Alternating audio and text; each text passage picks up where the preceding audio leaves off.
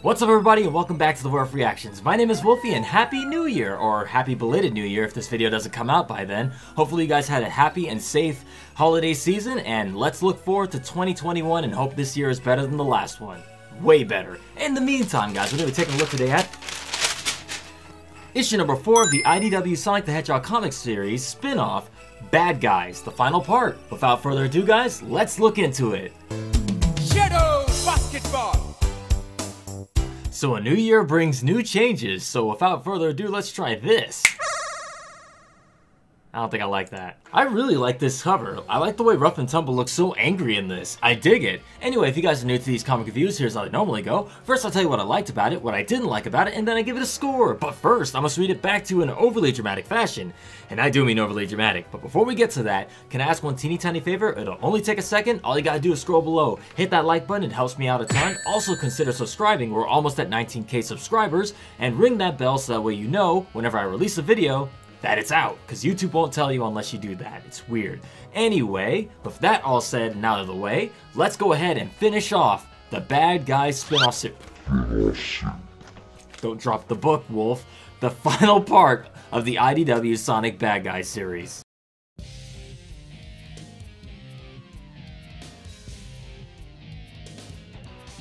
Dr. Eggman's Eggnet Hub. Our issue opens up where the last one left off, with the various villains surrounding Starline. Did you really think you could betray us so easily, Doctor? We have everything we want now, except your hide. Time for your first field test. Tricore, don't fail me now. Starline activates his Tricore, leaping out of his seat and over the villains' heads before making a run for the exit. But before he can make it through, Tumble throws a punch at him, which Starline counters with a power-infused one of his own. Ow, owie, ow! That dweeb has muscle? Use the gear thingy and smush him! Give me a minute! I will end him! You'd have to catch me first. Once again, Starline activates his Tricore, using the speed it grants to escape Zavic's grip. He's fast too? No, you idiot. He made a better version of the gears he gave us. He can get all 3 kinds of boost, while we only get 1.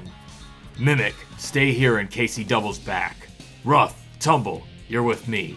We hunt. Makes sense. The Doc needed access to the database to get what he wanted. I could find somewhere to hide and ambush him from above. Then again, Starline had a point.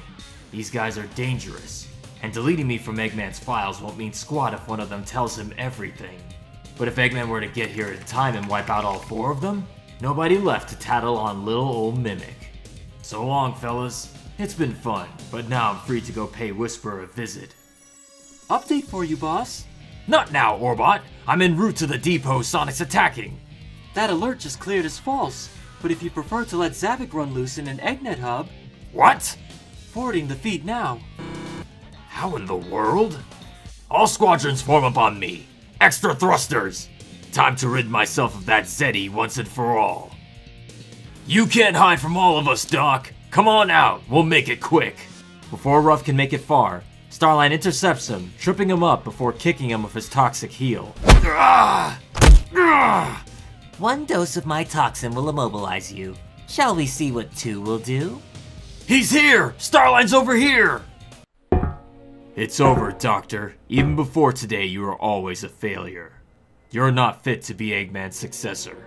Your planning was sloppy. Your discarding of your comrades needlessly cruel.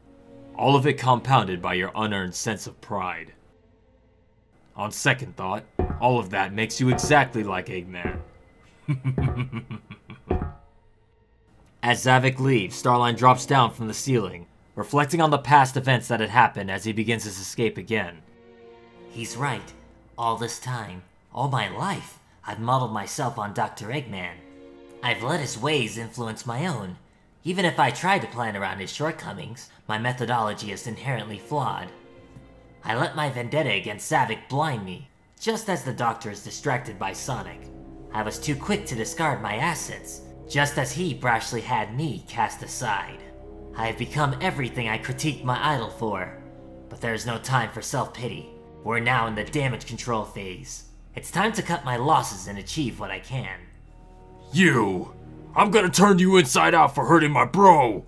Ugh. Once again, Starline uses his toxic heel, Inelegant, but effective. Sorry, bro. You tried. I heard Zavik tell Mimic to guard this room, so where is he? Blast it all. How do you spot a master of disguise before he ambushes you?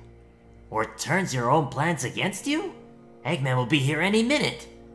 Delete Egg Base Sigma from the registry, convert its defenses to serve me, erase all change logs, and get out of here before Eggman arrives. What are you idiots doing? Ease off, Z. Yeah, Starline poisoned us. Then empower yourselves with the core gears and walk it off.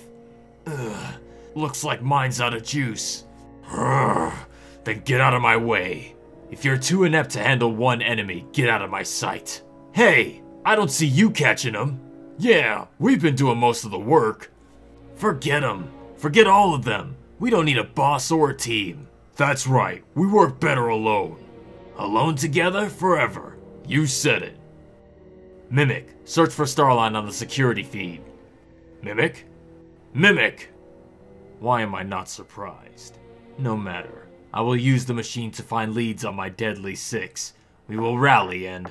Hello, Zavik! Come out and play! Who did this? Starline? Mimic? Does it matter at this point? The cacophonic conch was lost with the face ship. You have no means of subduing me. See Sonic the Hedgehog issue number 28. Who said anything about subduing? You're trespassing, and trespassers will be vaporized. You would destroy such a crucial installation? I can always rebuild.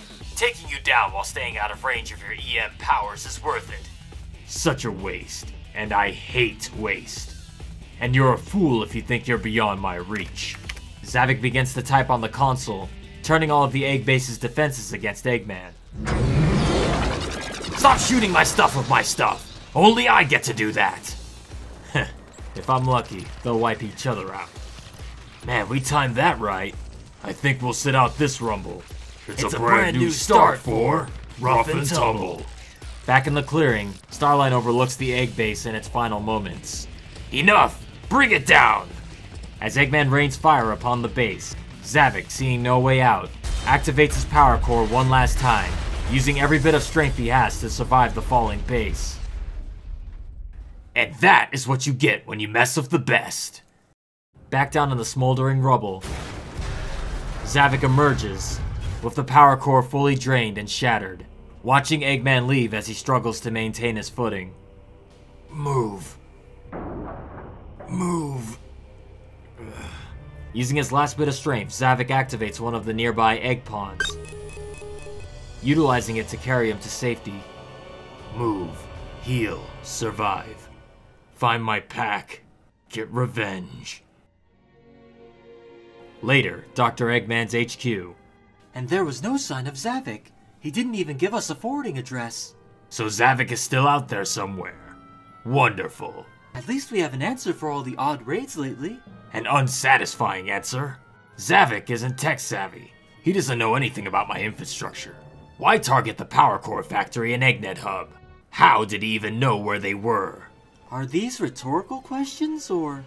What I'm getting at is this isn't how he operates. Yes, he was involved, but something else was going on. Somebody else is making moves against me. And right now I can't be sure who it is, or what they're planning. Egg Base Sigma, Starline Central Command. While the execution was far from optimal, the end results were achieved. I now have a facility that can meet the demands of my grand vision.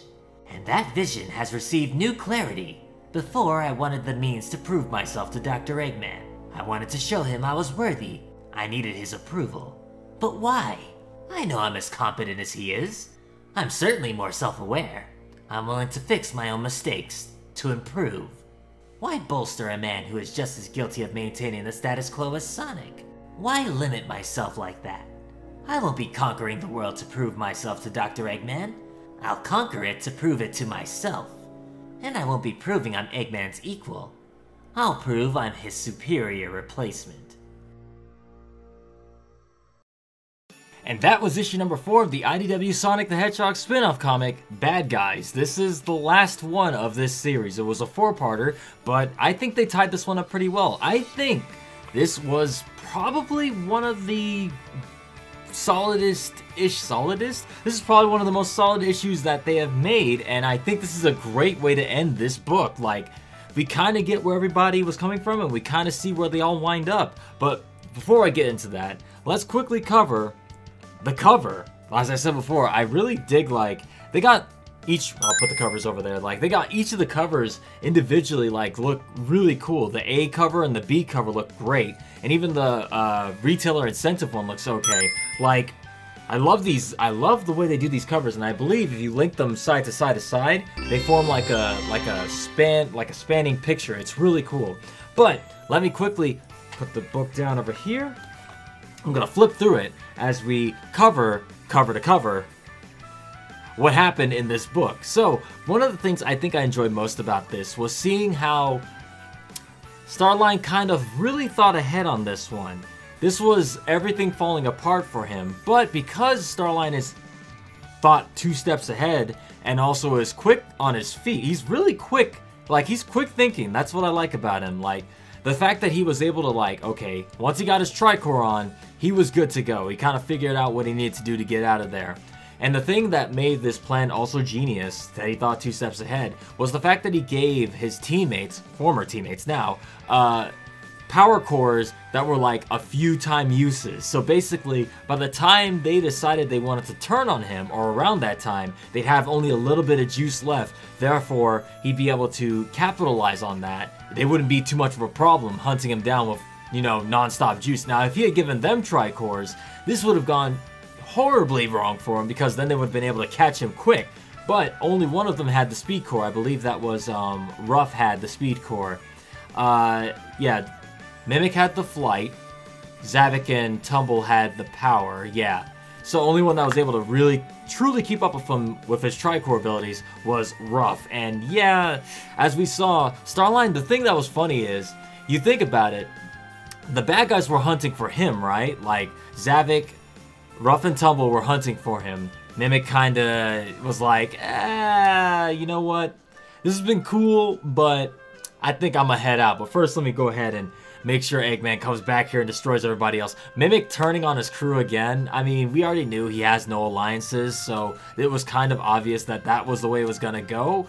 I think he was cool with Zavik for the most part, but yeah, nothing personal, kid. You gotta go, because I don't want anybody telling Eggman in case he catches one of y'all that I'm still around. So yeah, decides to turn on them quickly. So Zavik and Ruff and Tumble are on the hunt for Starline. But the thing about Starline was, like I said, he's quick to think on his feet.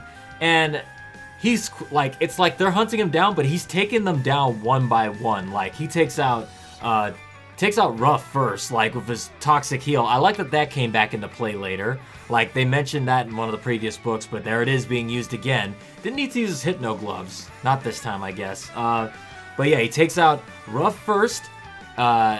Then he takes out Tumble, and then Zavik finds them and is like, okay, F this, like, y'all are useless, I'm gonna find them myself. Zavik wasn't able to find them, but of course, Eggman comes back and is like, hey, I see you in my base, alright? Let me just go ahead and level that base and take you out with it. So everybody manages to escape for the most part. Ruff and Tumble got out of there before the raining fire from Eggman's fleet comes back.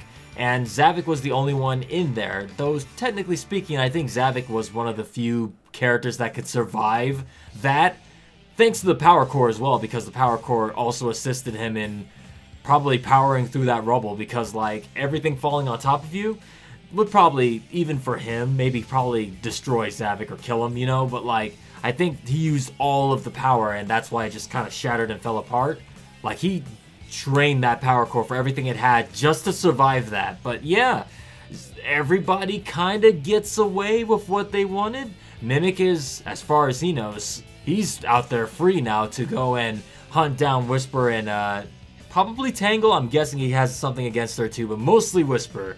I like the fact that he's so like, he's so caught on this revenge that the first thing he says is, the first thing he doesn't say is, I'm free, I'm gonna go and become a new man. Nah, Mimic's like, alright, I'm free now. Where's Whisper at, though? I still got some unfinished business to take care of. You know, it's like, what are you doing, Mimic? Like, oh well, this is him. He's a mercenary, and he's gotta do Mimic things. So Now he's out, and that's a threat because, as we know, he could take on the shape of anybody, and this could play into something later on in some of the later issues we see after this one. It's gonna be crazy if, like, he disguises himself as Tangle and tries to meet her, and oh man, there's so many cool things you can do with this character. So I'm glad he survived. Rough and Tumble got out of there. You know what was nice about Rough and Tumble in this book? You kind of see them together all the time, but, like, seeing them, like,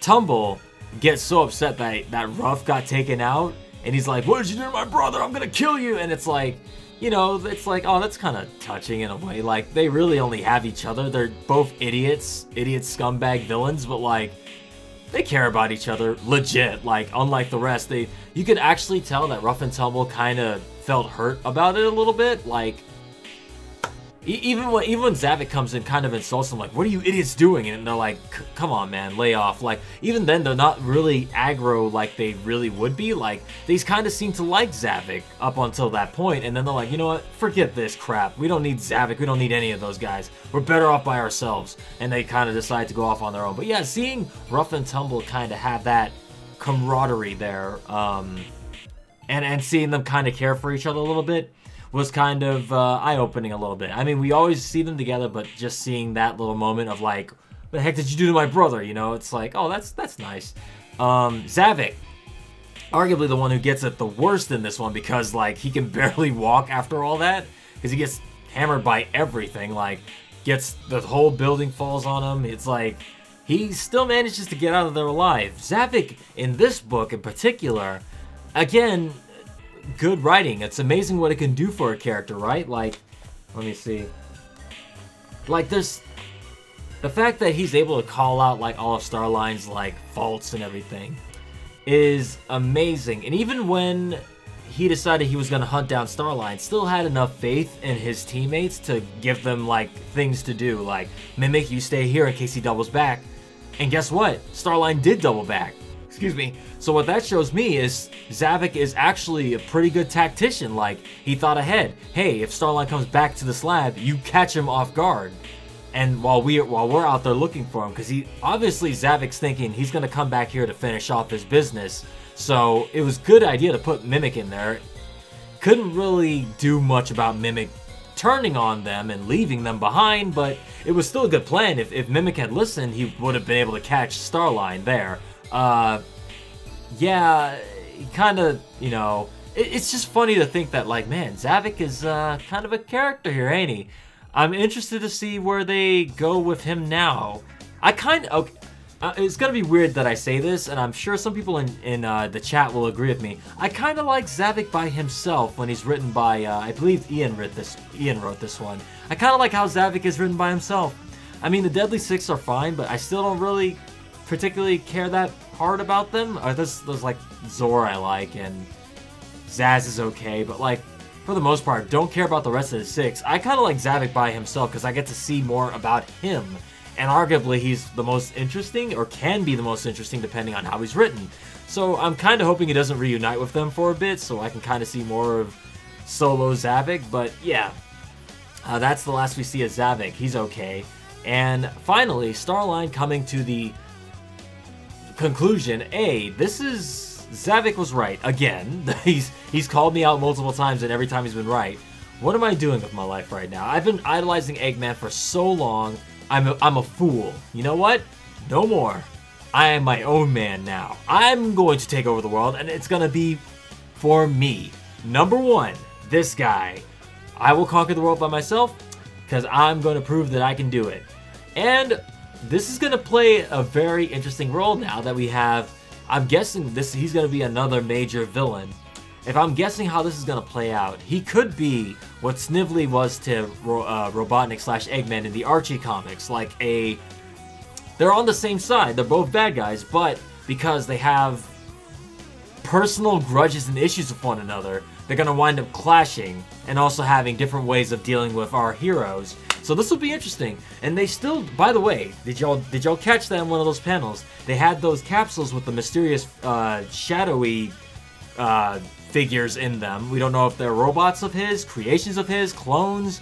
We don't know. A robot, android, or if there's somebody, those are two characters that he captured. I was thinking they could have been Rouge or Tails, but I know this takes place around the same time as the current issues, which is 35 and 34, as this video came out. So I know he's in the middle of capturing Rouge and Tails. I don't know if he gets away with those two, and those capsules are, that would be a weird timeline, because I don't think that's Rouge and Tails in those capsules. It couldn't be, because this took place before he got the Tricore. We saw those capsules in the background of issue 1 of the Bad Guy series before he got the Tricore, and that would make time sense for him to go and get them with the Tricore when he doesn't have it yet. So whoever those two figures are, they're going to be a big play. Maybe those figures are what he's planning to use Tails and Rouge for. Why would he target Tails and Rouge? I still don't know. And that's what we're going to find out in issue number 36 when that comes out. So this will be interesting to see where Starline goes from here. He even has his own icon. Did y'all notice that? It's like a wavy thing with 5 stars on it. Like, I think that's supposed to be his hair. Like, dang, Starline, how vain are you that you put your hair as your emblem? But yeah, I think this is a great way to end it. Everybody kind of got off with what they wanted for the most part.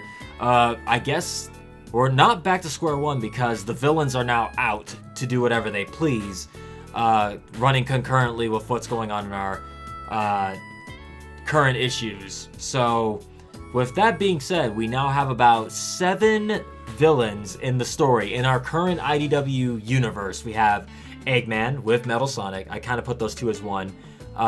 We have Ruff and Tumble, who I kind of put as one as well.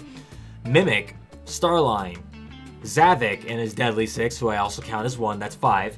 Then we have Clutch, who's 6. Not really a major villain, but he's there. And no, maybe we only have 6. I might be forgetting one. Off the top of my head, I cannot think of one. No, I can't think of another one, Chad. I think 6 is what we have right now.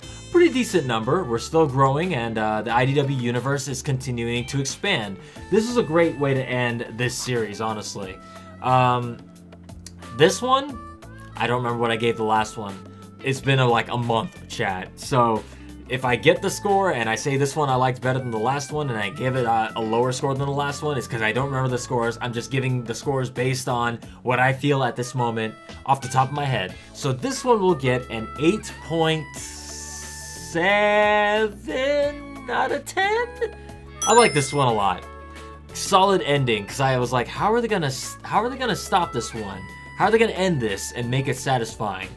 Good job, they did it. Good job, Ian.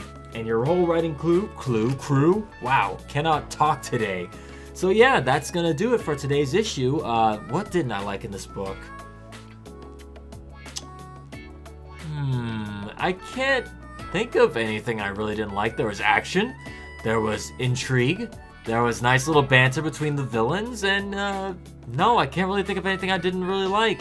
It progressed the story and kind of gave us a little look at why things are playing out the way they are right now and where Starline is at this point in the story. So honestly, you know what I would have called this one? I would have called this Sonic the Hedgehog Bad Guys Starline or something like that. I don't know. This is more about him than any other character, but we still got to see a little bit more into the other characters' personalities as well. So other than that, can't think of anything I didn't really like, so I gave it a score. I told you what I liked. I dramatically read it back to y'all. Thank you all so very much for watching this far. I appreciate it. Seriously, thank you guys. If you haven't already, consider hitting that like button, scrolling below, subscribing, and ringing the bell to let YouTube know that you do want to watch the videos I put out when I put them out. And yeah, also a brief shout out and thank you to my patrons who have been supporting these videos for a while. Thank you guys so very much. Jazz hands. You guys are awesome. If you'd like to become a patron too, for as little as $2 a month, you can get early access to the comic reviews for the YouTube side, just a small perk and benefit for becoming a patron, and you get a credit at the end of these videos. Thank you. What else? Is there anything else I want to say before I end today's video? Oh yeah! Happy New Year, everybody. I think I said it at the beginning of this video, but I want to say it again. Happy New Year, everybody. Hopefully everybody has a good one this year. 2021. Let's hope this year winds up better than the last, because 2020 was not great. So here's to future stories, and 19K subscribers. That's what I'm aiming for next. Guys, I will see you all in the next video. So in the meantime, at time of recording, still be safe out there. Wear your mask, wash your hands, and social distance if you do go outside. I will see you all next time. Stay safe and stay tuned.